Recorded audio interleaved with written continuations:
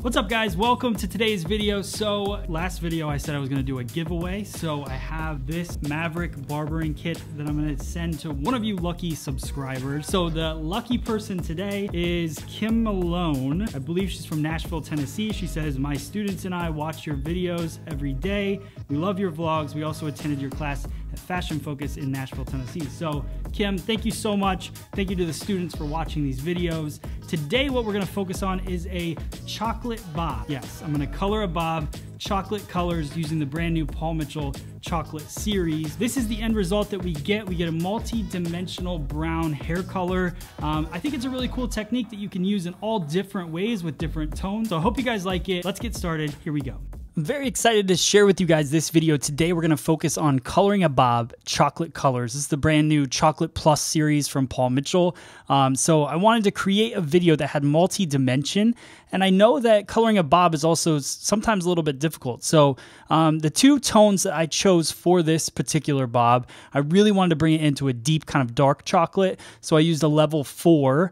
And then I'm also going to use a level 6 to create that multi-dimension. Now, the mannequin starting off, or maybe your guest or whatever, she's already living at about a level 6. So I just wanted to change the tone of her her previous level. But the 4, I'm really going to drop her down. So I want that to be the majority of the technique is the level 4. And then I'm going to use the level 6 as like a highlight.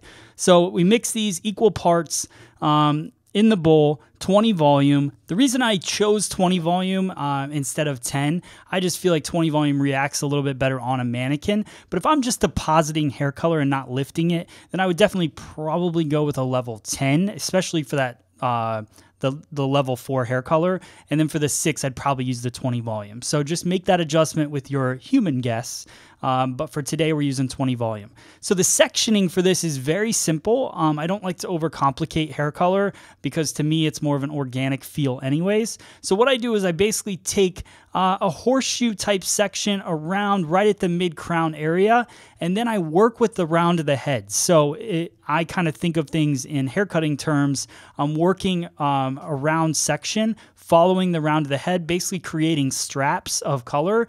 And I start with my darkest color first. I really want to put that dark color right around the face because, again, it's going to be the majority of the color. It's the color I'm choosing because I feel that's going to go best with her skin tone.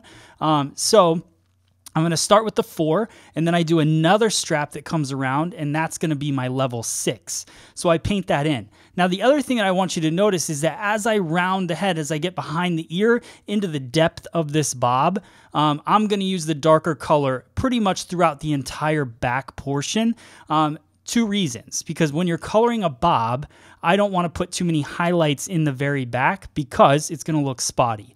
As that graduation builds up, it can look a little spotty when you add highlights to it. So I like to paint that deeper tone all the way through into the back. So I'll switch up my technique. I'll start with the lighter color and then shift into the darker color when I get back there. So again, I went dark, light, dark, and then light. So I'm in the light portion now. And notice, because I'm working diagonal back, each one of these sections is going to fall over the other. If I did these vertical, then I would get a more stripy effect. Even though the tones aren't that different, I still want it to have a nice little blend to it. So I'm going diagonal back. Each of those sections is still going to have kind of, it's going to come out, you're going to see it, but it's not going to lay super stripy. So I like using the diagonal. So the last section, I'll use the lighter tone. That lighter tone is going to kind of lay over the rest of the back.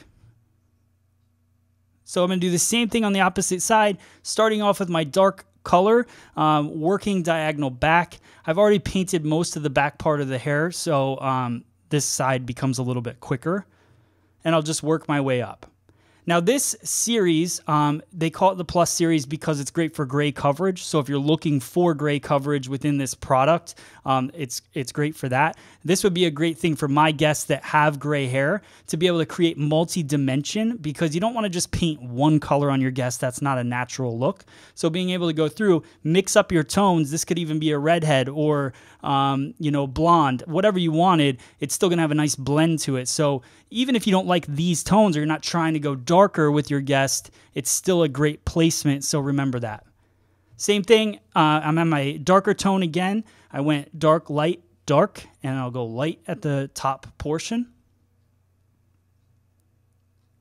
And just painting that through. This is my last section, going with my light level 6 CH.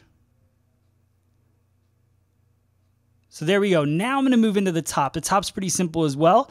We're going to go kind of with the same effect. What I wanted to do is just take my first horizontal strap across the top, and then I'm going to build triangles off of that. And the reason I went with the horizontal strap is I want that brightness to kind of fall over the entire head, just as a highlight in the back.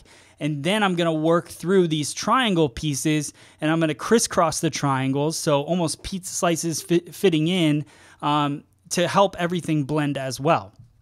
So if we do like straps across the top and we keep everything very uniform and in the same direction, what happens is you can get a little bit of a stripy look. If you don't want to create those stripes in the hair color, then crisscross your triangles and you'll get a blend on both sides. So no matter how they wear their hair, it's going to blend in there. So I went dark on my first triangle, light on the second triangle, then I'll go dark on the next triangle, and then light to finish it off.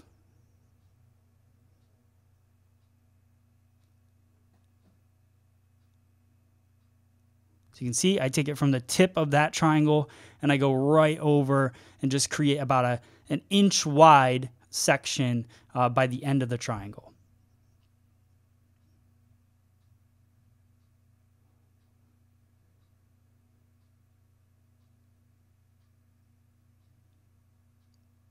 And the last section I'm going to do is going to be my lighter section.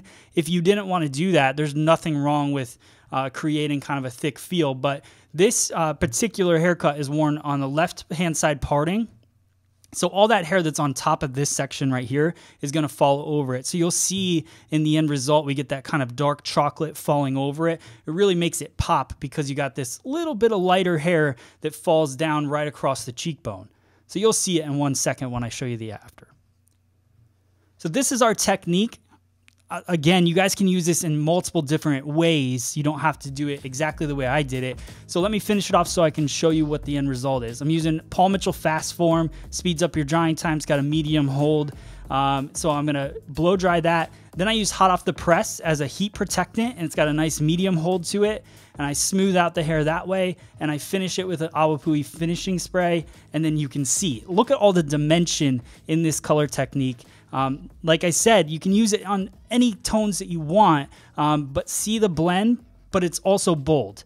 So that's what I like about this technique. I hope you guys like it. I'd love to see your pictures. If you have any questions, hit me up on social media at Free Salon Education. Thanks for watching.